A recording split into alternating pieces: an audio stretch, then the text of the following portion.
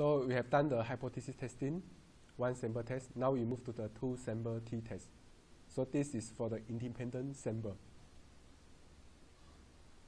So first I will give you some basic introduction about the two sample t-test. Okay. After we discuss how to calculate it, then we will discuss a bit the importance of the few parameter that you use or few number that you use in the statistical test. First is the sample size, and the second one is the variance, equal variance or unequal variance between two samples. Okay. For two sample t-test, the command is still the same. If you use R, it says t.test square, put your two sample. Okay. But there are some additional argument you can put in. Okay. You can set equal variance or unequal variance, equal sample size or unequal sample size. The outcome will be different. Later I'm going to give you a few examples.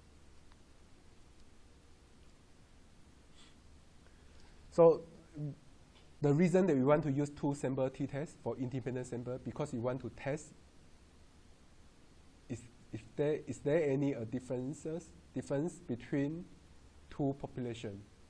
Okay.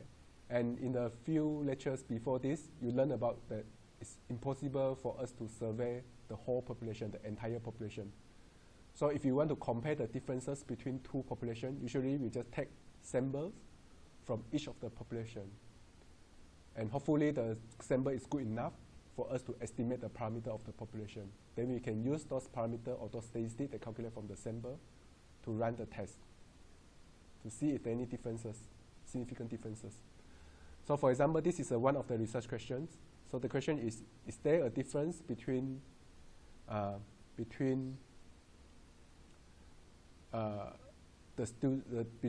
two programs? So this is a different program, okay? Student in terms of their body height. Okay. So just assume that this is a population, but in most cases we don't know. So these are the population. Okay. This is from this program. All the students, this is all the students from this program. You can see the population size is different, doesn't matter, okay, at this point. And for each student, so each of this number represent one student. Okay, then you measure the body height. Okay, so these are the population. Okay. So the thing that we are interested in, not the student, is the body height, the response variable. We want to compare if there are any differences in terms of the body height between the students from different programs. So if you remember the first thing first, you always set the hypothesis. You have not done the sampling yet. Set the hypothesis first. But you have your research question already. This is how you imagine. If you remember when we discussed the population, I always emphasize that you have to be very sure which is your population. Make it very specific. Okay? So after that, you have your research question. You identify your population. Then you can start to formulate your hypothesis. Okay. So this is a statistical hypothesis for the biometry test. Okay. So this is two sample tests. So the population, the mean height of this population is equal to the mean height of the other population. And this is alternative, is unequal. So the second step, okay, this is the first step. The second step is to set the criteria. Okay, the critical statistical value. Okay. But before you can find the statistical value, as I showed you in the previous paper, you have to know your alpha first. You have to determine your alpha first, right? Okay. Then your alpha is dependent on this one. So it's always good to make a curve. Okay, depending on your alpha. So you might at this point of time, maybe you don't have the critical value yet. But you know this is what you're looking at, roughly. Okay, one tail or two tail test. You determine your alpha, you determine your test, one tail or two tail. Okay. Then the next thing is you need to look for your critical value. Okay. So to look for the critical value for the t-test, this is what you need to do. So we discussed a bit in the last lectures. So first, this is how you should report your critical value, your test, critical test, the value for your test, for your current design. So first you have the alpha. This one is tail, one tail or two tail. And this is degree of freedom. Okay? So that's the reason why. So for the alpha, you can determine it, okay, based on your research questions. For the tail, you depend on your research questions also. For the V, it depends on the sample size, right? Okay? And in this case, you have two samples, sample 1 and sample 2. Okay? So it's different from the one sample test, which you only have one sample. So the V is equal to n minus 1, correct? Now you have two samples. So you have the V1 and V2, okay, for each sample, equal to m, the sample size of first sample minus 1. Then you have a V1. For V2 is a sample size of a second sample minus 1. Then you get the V2. Okay. After that, the V is equal to V1 plus V2. Just plus them together. Okay, quite straightforward. So that means that starting, once you have your research question, you set your hypothesis. The next thing you have to do, you have to think about your sample size. You can start to think about your experiment design. Okay, how many samples you want to take from the population? Okay, what's the sample size? How are you going to do the sampling? So to do this, so now let's say if you know your sample size, then you calculate your V. Okay, so this is how you calculate the V. Okay, you have two samples, right? So the V1 is equal to N1 minus 1. V2 is equal to N2 minus 1. Okay. Then once you have determined your V, you can determine your number. And you have the alpha, one side or two sides, then you can look for the critical value. Okay. Then you can look for the critical value. If the value is here, is this one, then you just put your number here. You just refer to the table. Okay. So this is the second step. So the third one is to perform the test. So this one is quite straightforward. You just follow the formula. Just have the formula, fill in all the number, and calculate. At the end of the day, what you know, what you want actually is the T. Your calculated T. Okay, and this is your critical T. This is your critical T. Then you compare your calculated with the critical T. Okay. So this is how the formula look like.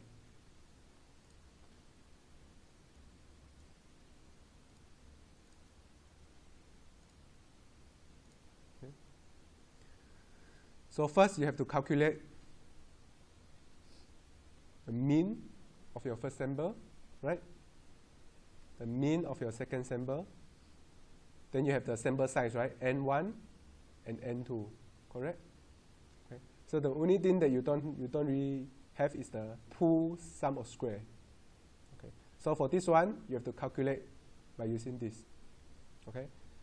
So this is sum of square 1, and this is V1. This is sum of square 2. This is V2. Okay. So the sum of square actually is a variance, but before you divide by the n. Okay. If you still remember how to calculate the variance, you have your SI, right? Okay. You have different observation. Then you have a list of value, correct? Then you put the mean here, SI minus mean. Okay. Then you have the value here. And the next column you put, you square them, right? Okay. Then you just square this value. Then you have all the value here. What you need to do is just sum all the value. So the sum of square is this one. Okay.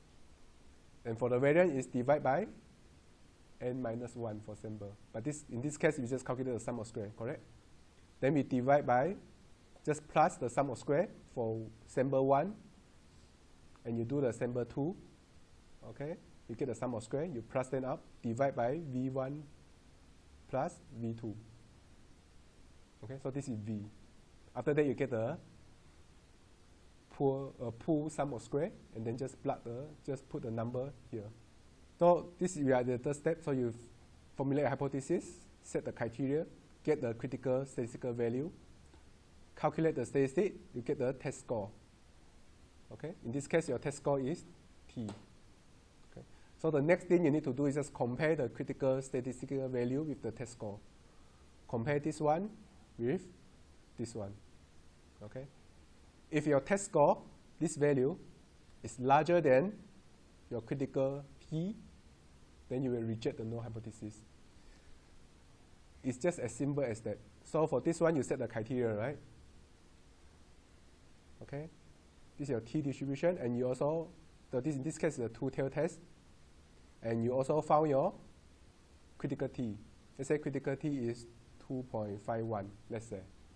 And from here, you can define your critical region. This is your critical region. So the next thing you have to do is just to check your calculated T, this one. Okay. If the calculated T, let's say calculated T is 2.81, then your calculated T is somewhere here. Okay. In this case, you will reject the null hypothesis. If your calculated T is 2.3 something, is somewhere here, then you will not reject the null hypothesis. And this is your null hypothesis. Okay. So the next one is to compare the T with the critical T. Just put them side by side. Then after that, just make a conclusion. Okay? After that, just make a conclusion. Okay. Whether you reject or not to reject the null hypothesis. Okay. So these are the examples. So you can do it quickly. Just take your own time to do it. I think you can do that. Okay. So just need to get the critical T. Okay. So now we talk a little bit more about the experiment design. So starting from now, from every statistical test, we talk about discuss a bit about the experiment design for each of these tests. So in this case, we're sampling, how we sample the population. Okay. So we know that we have two programs. So these are the population. Okay. And then we take one sample for each group. Okay, so these are the group, one group, two groups. So we compare the difference between two groups. Then you also need to mention, once you say you want to take one sample, then you have to mention what is your sample size. In this case, it's an observation or experimental unit. After you mention that you want to, your sample size consists of 8 students. Okay? Then after that, you have to mention your response variable. You measure the body height from each student. If your experiment unit is blood, so sample size is 8 bloods, then you calculate the number of species for each blood. Then your number of species is a response variable. Okay. So all these things is very important. You have to mention this in your material method. Okay. Each of these. Then after that, you say there's one sample for each group, right? Okay. So it means you take one sample. You have two groups, so I have N1 and N2. Okay?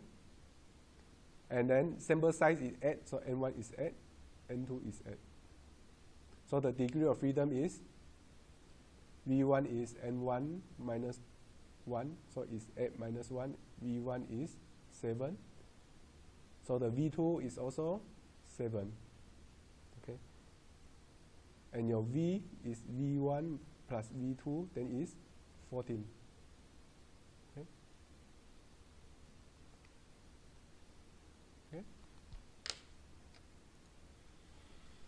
Okay? So, just a guidelines, if you are a beginner, it's good to have some guidelines so that you will not miss out any of this important information when you describe your experimental design or your sampling design. Okay? So for example, when I mentioned two programs, that means that I compare two treatment or two natural grouping. In this case, it's two groups. Okay. Then I say one sample for each group. Okay. So that means they only have one replicate for each population.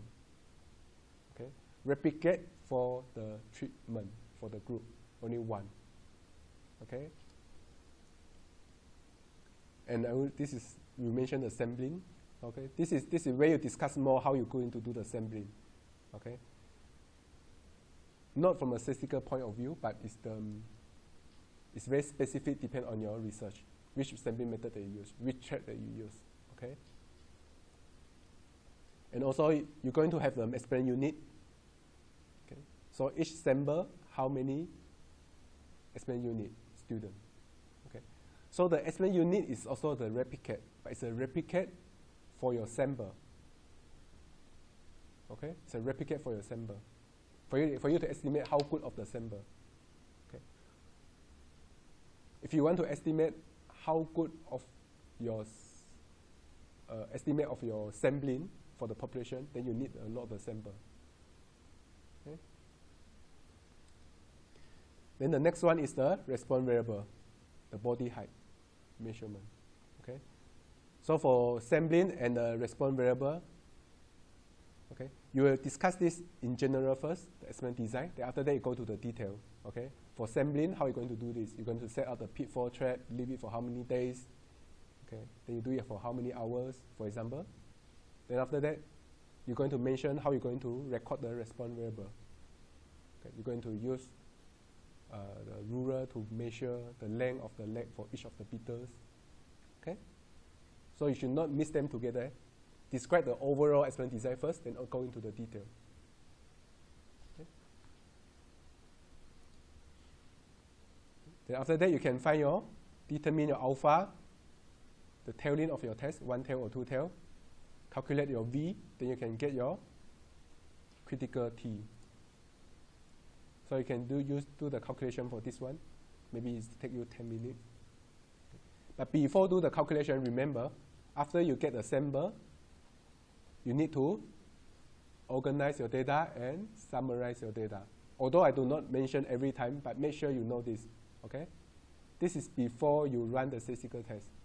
Okay? So from here, you can see, you can have some idea already. Is there any significant difference between these two samples? Okay?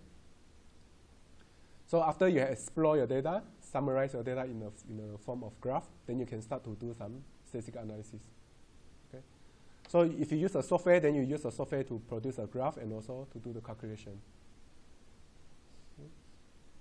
So you just need to calculate the mean for each sample, sum or square for each sample, the N, V, then you can calculate the pool variance. Just use these two values. Okay? Right? Just put here, then you can get this number. Okay? After you get this number, you can just plug in the number here. Okay? Move the mean just now to here. And then put the sample size, okay, for the first sample and the second sample. Okay. After you have solved all this number, then you get the T value. So these are the step by step. You have to show it clearly step by step. Then after that, you can compare the critical value with the test score and then conclude your test.